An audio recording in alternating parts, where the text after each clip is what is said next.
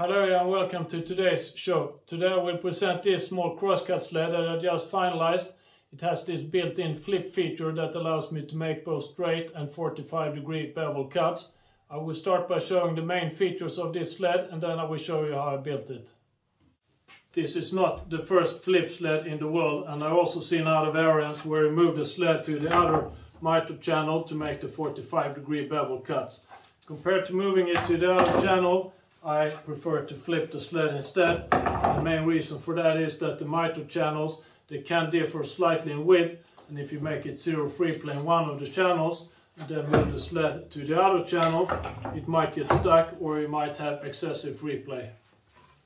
This sled is mainly intended for smaller parts like drawer parts and so on, and the base is about 60 by 30 centimeters, and that's quite small for a crosscut sled, and it makes it easy to operate. The base is made out of 16mm Alcomat. That's a fruit-colored, slightly more dense MDF, and it has these routed-in tracks for the micro-jig dovetail clamps. You can see this as a one-sided sled. It only travels in one of the miter slots, and I'm operating the sled from this side. Even if I'm not using this side of the sled as a work surface, it has two important functions. Number one, it supports the off-cuts and gives tear-free cuts. And number two is that when I flip the sled around, this surface here ends up here and becomes a work surface. The fences are made out of 2 by 15mm Baltic birch glued together, and on the top side I have this routed in T-track on the side of the fence that I'm using, and there I have a very simple but very stable stop that I can set to any position. Just as my full-size sled, I stopped the travel in the outfeed table. I think this is the safest way to prevent the sled from traveling too far, so I added a threaded knob here and the miter bar stops against this one. Then on the back side of both fences I have these blade covers, so the blade will never be exposed on the back side of the sled.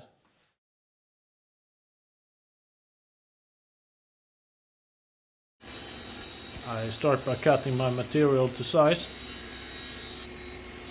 Then I make a rough placement of the runner, the saw blade tracks as well as the dovetail tracks for the clamps. Then I route the shallow pass for the miter runner. I use a 15mm router bit and make the first pass. I measure how much I'm off, then I adjust my fence accordingly and make a second pass. This gives me a really good press fit.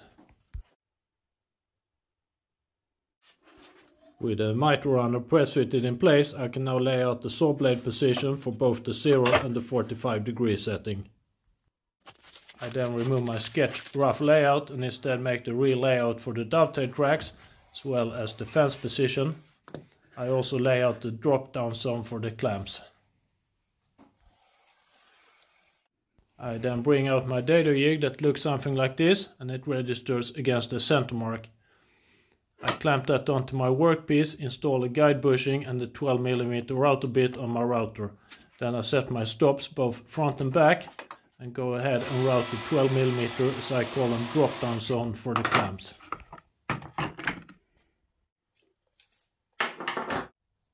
I switch to a 6mm router bit and I reset the stops on my dado jig, and then I route the relief cuts. They will make life easier for the dovetail cutter in the final step. Final passes with a dovetail cutter and I use the same stop positions as before. Some light sandings later and the dovetail tracks are finalized. These center punchers are used for laying out the holes for the miter runner. I drill these holes and then I countersink them for M6 screws. I then lay out the center for the fence positions. Here I would use machine screws together with cross dowels. I begin by drilling the large hole for the machine screw head and then I make an oversized through hole.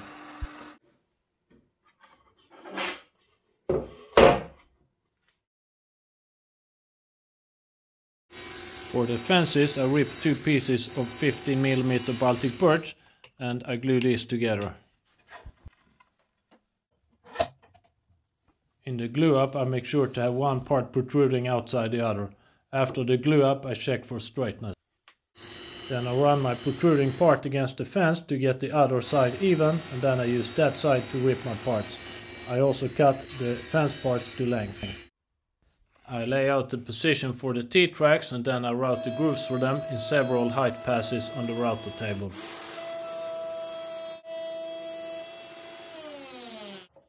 After the router table, I clean up the corners with a chisel. To lay out the holes in my fences, I use a square against the base plate and I clamp my fence in place, and then I use the center punchers to transfer the holes.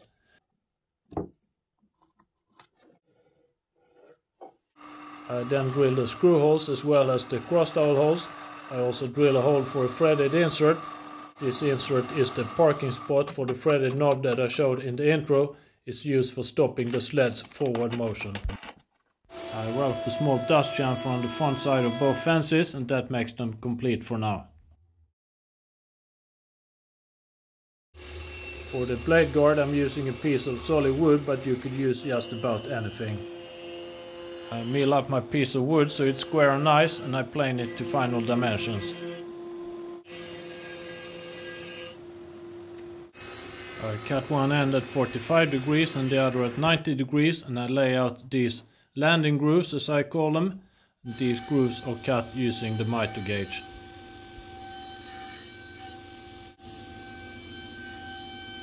With the grooves cut, I then cross cut my blade guards to length. I use the saw blade positions to lay out the positions for the blade guards. Then I drill and countersink from the inside of the fences for the blade guard screws. I use the center punchers to transfer the holes from the fence to the blade guards, and I pre-drill for the screws. A bit of shaping of the blade guards to remove sharp edges and make them look a bit more nice. I remove the pen marks and sand my parts to remove sharp edges, and it's time to assemble this sled. I begin by attaching the miter runner. On the back side of the sled I attach 4 strips of this low friction tape. I then tune the expansion discs on the miter runner to get a zero free play movement. I install the T-tracks and then the cross dowels, and then it's time to mount the fences, and I use 1 screw in each corner to start with, and I screw up the fence against the base plate. After that I install the remaining screws. It's time to make the first cut, and here I use a support piece on both exit sides to avoid tear out. With that cut done, I can now use my blade guards to set the stop position for the sled, and here I install a threaded knob into a threaded insert.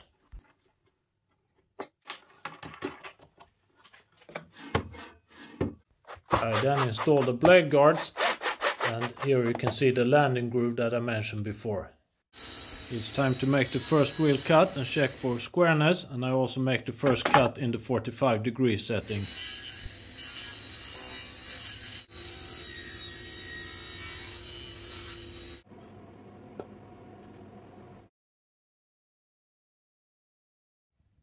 For the top part of the stop I use a scrap piece and I route 2 grooves, and here the inner groove is on the safe side, leaving me some margin.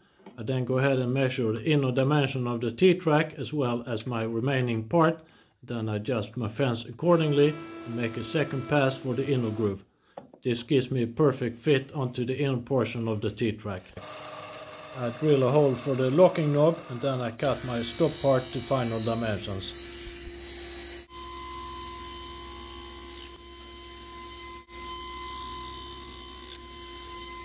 The vertical part of my stop is a piece of plywood, and I lay out the length of that, and then I cut it slightly short. Then I drill 2 holes for flat sunk screws. Again I use the center puncher to lay out the position in the other part, and I pre-drill for the screws.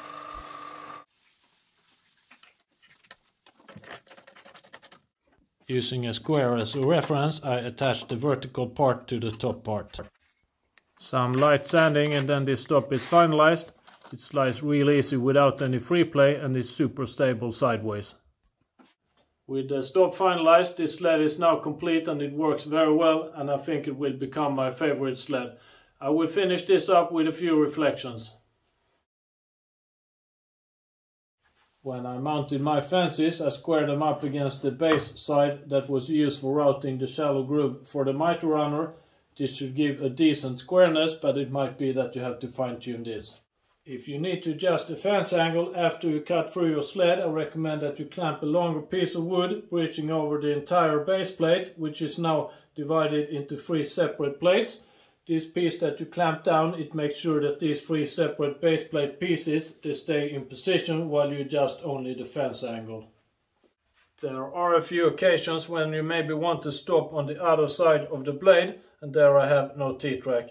The first I can think of is if you're cutting tenon shoulders, but for those cuts I like to have a stop where I have a small notch in it that gives the off-cut free space to move, so there my ordinary stop wouldn't work very well anyway. So then I just put this temporary stop with a clamp onto my main fence. But feel free to run the T-track the entire length of the fences. For the screws from the underside of the base plate holding the fences in place, I use machine screws together with cross dowels, but that's mainly me having a fetish for machine threaded screws. You could just as well use normal wood screws with washers in oversized holes.